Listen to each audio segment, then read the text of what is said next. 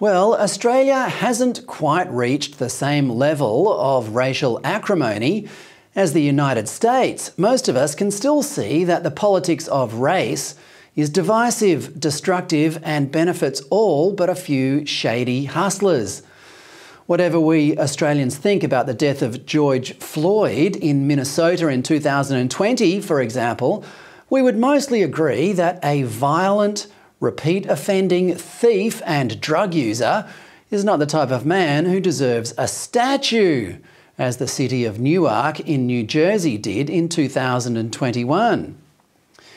The Australian sense of the fair go and our innate desire to simply get on with each other always prevented that kind of divisive thinking.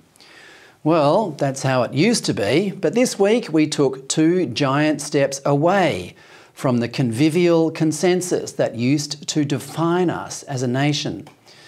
The first one is this. This is the statue of Sydney Swans AFL player Adam Goodes, which was unveiled outside the Swans' new home in Moore Park, next to the Sydney Cricket Ground, this week. It depicts the moment when Goodes pretended to throw a spear at Carlton fans at a home and away game during the 2015 season at the Sydney Cricket Ground.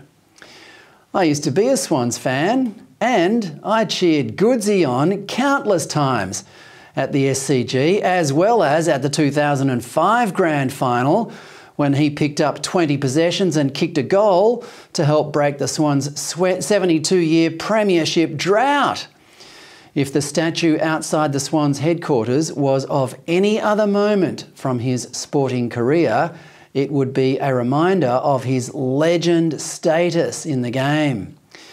But this statue celebrates the time when Goodes briefly became the most divisive figure in the nation and an emblem of all that is making us more like the violently divided United States.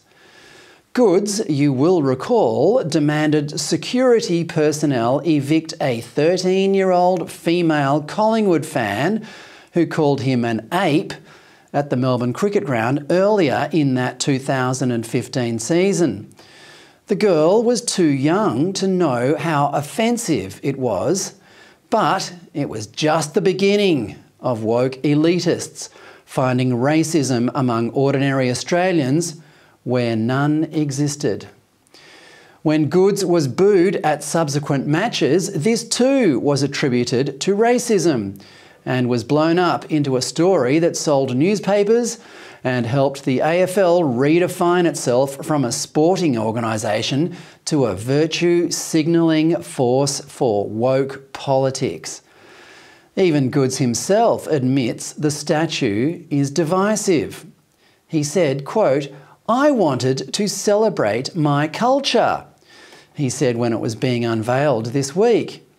Well, that's not Australian culture, which, as it happens, gave him the opportunity to be paid ridiculous amounts of money for doing something he loved, but his culture, which obviously excludes non-Indigenous people and certainly excludes the Carlton fans he pretended to threaten at that match in 2015.